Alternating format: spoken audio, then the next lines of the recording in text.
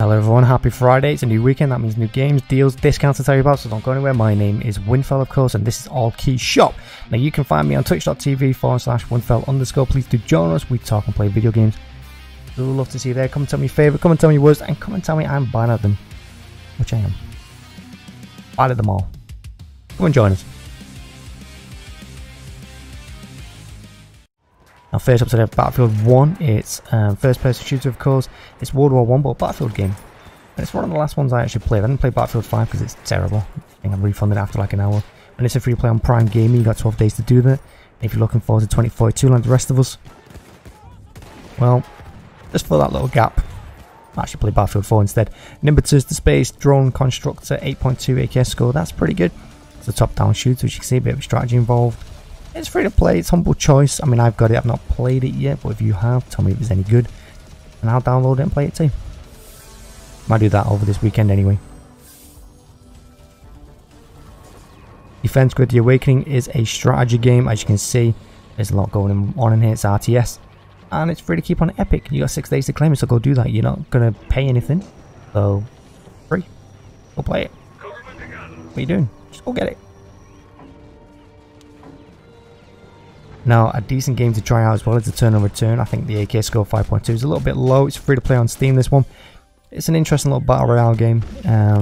Lots of stuff to get stuck into, of course. And it's challenging, but it's rewarding, which is what you want. And again, if you want someone new to play for the weekend, give it a go. And you're not paying anything. Tribes of Midgard. This is out on the 27th of July, just in a few days. 25% off. Now, I'm not saying it's going to play just like Hades or it's going to be as good, but if you like that kind of game, here's another one for you. Nice hacking and slashing, and yeah, plenty of grinding to do. That kind of game, actually. I love a grind. Samurai Warriors 5, I mean, the Dynasty Warriors series and things like that.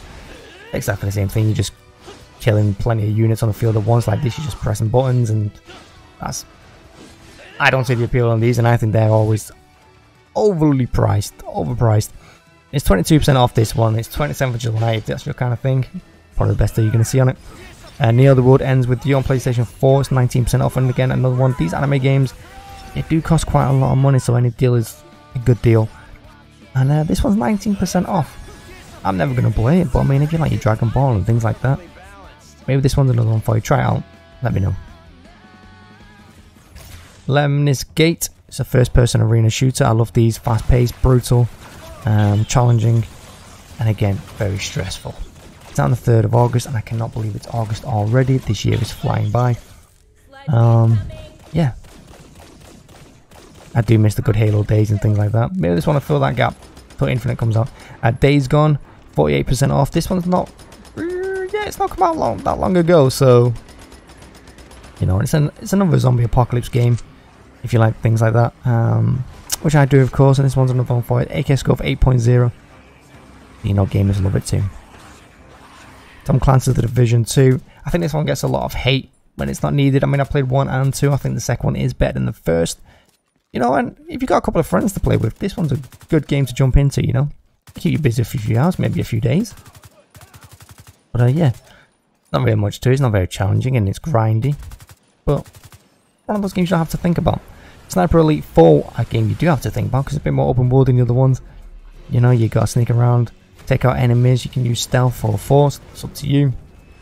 And yeah, of course it's got that slow motion bullet camp when you get them critical hits, which you'd love to see. Last up we have Middle-earth Shadow War, one of the best RPGs to come out in recent years. It plays like the Batman Arkham series if you played them, set in the Lord of the Rings universe of course, so you got iconic characters and locations from the franchise. And yeah, you can build up your own orc army, just go crazy. Look at that, I love the combat in this game, and at 96% off, it's an absolute steal.